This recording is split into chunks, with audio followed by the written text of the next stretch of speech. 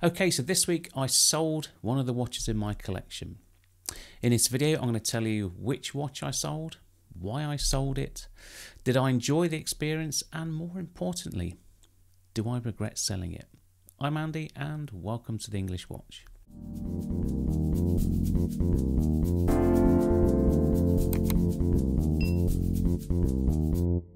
This channel is about me and my watch collecting journey, an amateur enthusiast with an eye for detail, helping like-minded individuals like you start your watch collecting journey. Now, if you like this video, why not give it a thumbs up, and while you're there, why not subscribe? Now, before we get into it, quick wristwatch check, which I guess sort of removes one of the potential candidates. I'm wearing my Speedmaster Professional Esselite.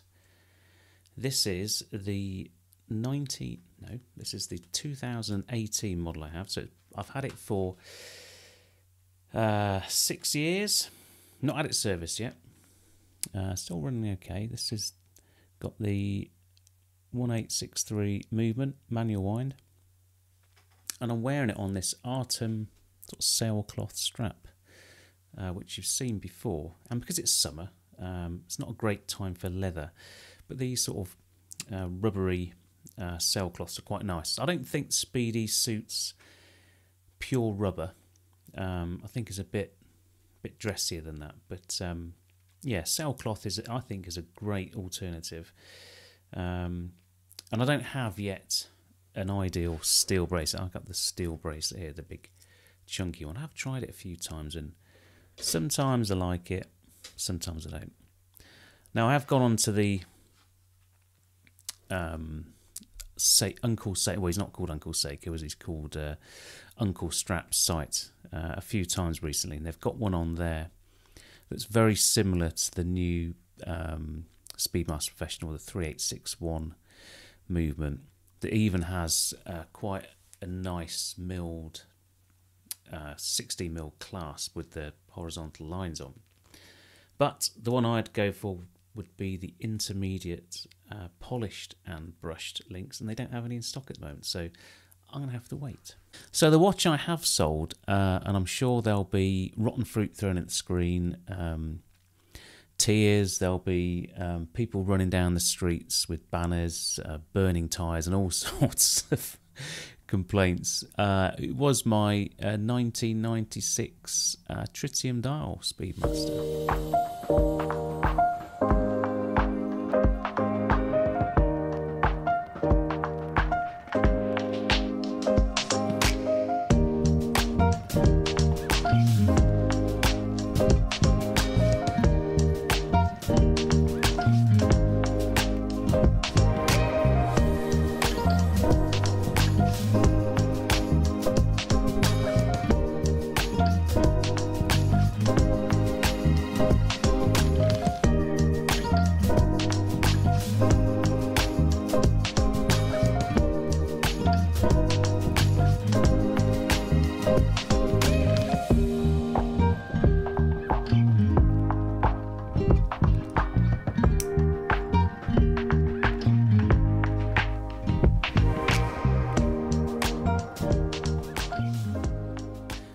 A watch that has given me an immense amount of pleasure over the last 12 months. One I've taken numerous times to Red Bar, always gets a nice reception. I've paired it with some good straps. It wore really nicely on its original bracelet, and that's part of the reason I bought it. In fact, there's a few reasons. So the first one was I just sold my Submariner just over 12 months ago. Who could believe? Blimey.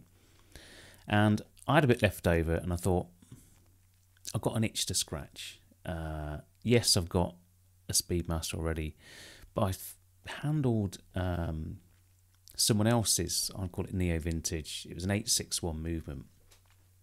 Mine's 1861, so it's the rhodium plating, so theoretically there's not much difference, but for whatever reason the winding action of the 861 is just divine. It's loose, it's just winds, it's beautiful. Whereas this one and similar 1861 watches that I've tried and spoken to other people, it's a pain in the arse. It's really difficult.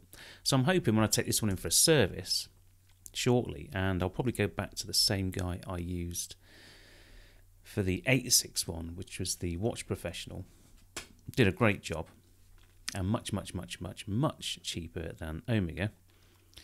Hopefully it'll come back and it's a bit easier to wind. See, I've got a... Yeah, it's a bit of a chore. Anyway. So, yeah, I sold it. Now, I bought the watch a year ago from an online retailer for, I think it was $3,850. It was box only. There were no papers. I bought it on condition and for the dial. There's lots of watches out there. I think if I was going to do it again, I probably would have gone for, I think it was the 20th anniversary or something like that, Apollo 11, with a clear case. It still had the Hesselite crystal, but it also had a clear case back. And they weren't much more. At the time, I was going through a bit of a funny patch, so I won't bore you with the details. But anyway, this one caught my eye. And 1996 was a good year for me. It was the year my wife and I got engaged. It was the year we bought our first house. So there was a lot going on in 1996, and I saw it, and the dial looks superb. And when I received the watch, yeah, it was lovely. It was exactly what I wanted from that period in terms of the tritium patina that was all in place on the hands and on the indices. It had that lovely sort of manual wind smoothness, even though the movement was, as it turned out, dry as a bone. It was still running okay, about plus 11 seconds a day. But it was slowly grinding itself into a slow and painful death. Now, as an occasional wearer, it could have been many years before it needed serious intervention. But it's one of those things where you buy a watch. It's a number of years old. It's like a car, really. You buy it on spec, you buy it on good faith, but you don't really know what's under the bonnet. So I took the back off, because relatively simple to do. And although I'm not an expert, I like to think I'm pretty sensible and pretty handy with the tool. And the movement itself was in really good nick. It's clean. It was just really dry. So I kept it for a few months, and then towards the end of last year, I thought, right, I've got to send it off to a service. So off it went to the Watch Professional. It cost me about 250 quid. They changed the mainspring. That's pretty common. So it wasn't broken, but it's just whilst you're in there, just do it. And it came back, I think it was about 6 weeks it was out, and it was just divine. I mean, it was keeping superb time. I mean, the tolerance for that movement is something like 0 to plus 10 or 11 seconds a day anyway, so it's not fantastic, but it was well within that. In fact, this one keeps incredible time, within 5 seconds a day. So, the only reason I get it serviced is so it's nicer to wind. Hopefully that would fix it. So, so I enjoyed it for a bit longer. Took it to another Red Bar event earlier in the year. And it's funny because when we were at the Red Bar, we started talking about Dad's watches. And I was going to make this a subject of another video, but I thought, there's got to be an entry point. So, and I was thinking, what is... well, my dad never had a watch. He had crappy stuff. And in the end, he bought an Omega because I had one. So my son's got my dad's watch, but it was never my dad's watch because, Christ, I was in my 30s when he bought that. I have got some of his old... I don't even know what they are. They're just old quartz things. But I was thinking, when my sons look back and say, what is Dad's watch? And I'd say currently, it's probably the Speedy, which I bought for myself after my dad died, and we'd been to Kennedy Space Center, and I reacquainted myself with lots of my old space memorabilia. And I thought, there's something that's been missing from my life, and it was this. So really cool. So that was, I'm never going to sell that. And besides, my son actually likes this one. And then there's the Planet Ocean, my trusty Planet Ocean, which I guess I bought these as a pair, in sort of, as an enduring legacy, with some money that Dad left. So those two at the moment, for me, my kids say, yeah, they're Dad's watches. Now the Submariner, it was nice.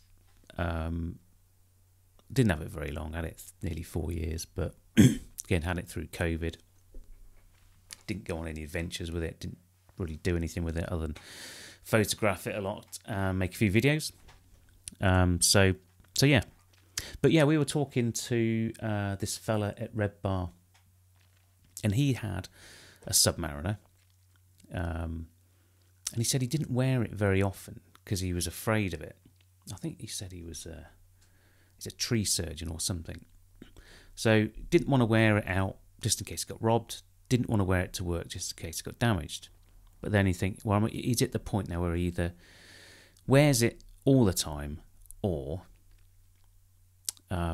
moves it on.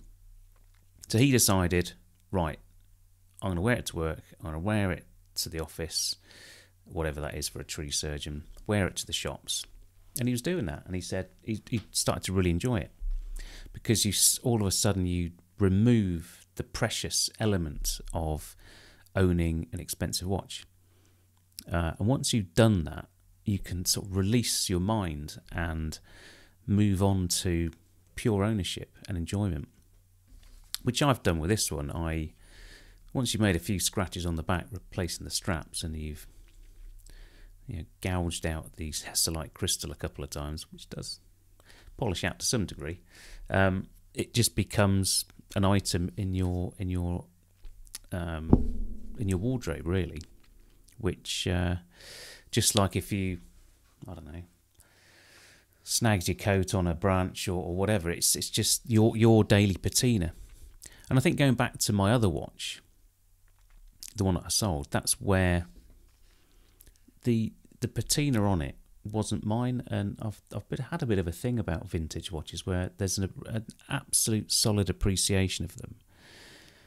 But for me, owning, wearing and slowly modifying the watch in my own way has more of an appeal than the draw of owning an older piece, if that makes sense. And that's just personal to me, and I'm not saying I won't ever buy another used watch. On the contrary, obviously I bought the Cartier, but it was effectively new when I bought it, so it was unmarked. So yeah, so I sold the watch anyway. Now I'd already saved a bit of extra money. This obviously helps to add to the pot. It's in a growing, I'm going to call it discretionary spend pot that may or may not go on a watch. I've got other things that I want to spend my money on. It'd be nice to buy another watch, but it's also nice to go back to the old classics, which I have been really enjoying. Now, I sold the watch on Chrono24. Now, this is the second watch I sold on Chrono24. I could have sold it on other platforms. I could have used eBay. I could have used something like Chrono Hunter, one of the sponsors of some of the videos. So it's worth shopping around. I could have sold it to a dealer. Now, I didn't want to mess around. eBay is normally the obvious one, but for me, the fees are just too much. And I was waiting and waiting and waiting for one of those special deals, 20% fees all weekend. It never landed. When I sold my Tudor Black Bay GMT, I had discounted fees, so it was dead cheap and dead easy to do. But sadly, that never came back again. So I put it on Chrono24. It'd been on there for a number of months. Just a bit more than I bought it for, so it was on for $3,900, I think, $3,950. Because it's got to go for a good market rate. There's a ceiling price to everything, and yes, I may have spent some money on it, but that's for me. And obviously, it helps it to sell because lots of people that were inquiring were asking about the service history, which is fair enough. But I guess as a point of note, if you buy a watch, potentially you've only got to spend a few £100 on getting it serviced. So certainly for something like an Omega, where parts and service are plentiful, so don't worry too much about it. But I guess that level of authenticity with the missing documents may have been a factor, but it was from an authorised, well, not from an authorised dealer, but from a proper dealer that had backed up the authenticity for me. Now, sadly, since the whole Omega scandal last year, they no longer offer certificates of authenticity. Hopefully that'll come back. Now, that was one thing I wanted to do, but in the end it didn't really matter. Just like I bought it, this watch sold on condition, on appearance, the fact it had been serviced, and I sold it for £3,750. We sort of met halfway on the price, which I'd had a number of lowball offers, which I'm like, no thanks. But this one, yeah, that's a fair price. You can always hold out for a bit more, and then after fees, I think I cleared about £3,500. So yeah, I lost a few quid, but I got a year's worth of enjoyment. I made a few videos out of it. I got to experience an 861 caliber tritium dial, and I appreciated every moment I owned it. But ultimately, I don't need two Speedmasters. I only need the one, my one. I was looking at this watch just on my dresser the other day, and it was probably difficult. I'll try and video the right angle, but it's got such an interesting case design, and when it's on a black strap, matching the black dial, the steel case design, really, it's just something about it. I don't know, it's so familiar but so interesting as well. And when you put something like a Submariner next to it with its monoblock case, yeah, it's a Submariner, but I don't know, the Speedmaster's got so much character about it. In fact, I was flicking through my moonwatch only book just to check a few facts, because my watch was from 96, and 97 really was the last of the tritium dial, the 861. So that's sort of 1997, 1998. They went full super luminova, so no longer patinas, and then they went to the 1861 rhodium plated movement. Now, you can watch the history of the Speedmaster, which is a video that I did a few years ago, which I'm pretty proud of. So it's worth looking at that. That leads up to the current model, the 3861, and sort of chronicles the history of the professional model. Not every model, because there's bloody loads of them, isn't there? But the actual Hess-like crystal, all the way from the initial early to mid 60s through to the early 2020s. So yeah, a long history of this watch. But yeah, moonwatch only book as well. There's a link to it onto my Amazon page, so any Speedmaster fan would do well to get this book. But yeah, so anyway, sold the watch. I've now got what I think is a pretty solid collection. I've been looking at a few recently, which I'll save for another video.